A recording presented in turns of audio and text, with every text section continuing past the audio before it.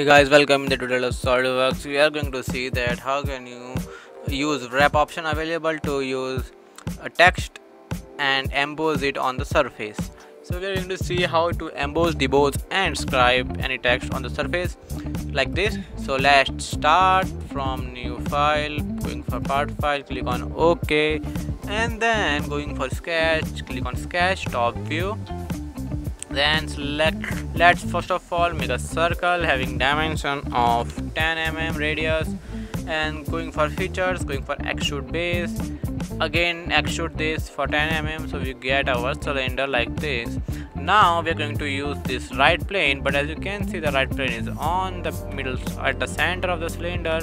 What we have to do, we have to go for reference geometry, select a different plane. Now as we know that we have to select the plane which is tangent to the surface. So select the second reference, click on this. Now as you can see it's tangent but the direction is perpendicular, click on this parallel option. So now it's parallel to the right plane and it's tangent to the surface. So then click on right, we get our plane 1. Now we are going to edit on this plane 1, click on right click on plane 1, click on sketch. Now go for this text option, write your text here. Now as you can see the text size is very big compared to this one, so you can edit it by unchecking this box. Go to font and you can select the font style, you can use the point, you can use the font size, you can move it by left clicking on the plane. And also what you can do, if you go for this, like after doing this, go for smart dimension, select this point and the edge, you can give the position from there. So you can select the position like this and then click on exit sketch. Now go for wrap option.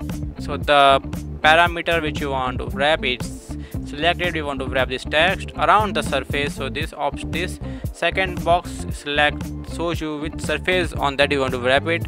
Click on this, give the thickness which is 1 mm and click on right. So now as you can see we have used the deboss option, so that's why it's deboss. So like if you use the emboss option by clicking on this first, then it is the emboss of the text like this. The third option which is available is the scribe option, which says that it will just write your name on the surface like this, write the text on the surface like this. So to modify it, right click on this wrap, edit feature, and then you can use from this 3 different wrap type. So I hope this video will be helpful to you. So if you like the video, then hit the like button, and thank you for watching the video. Subscribe to my channel for more such videos. Thank you.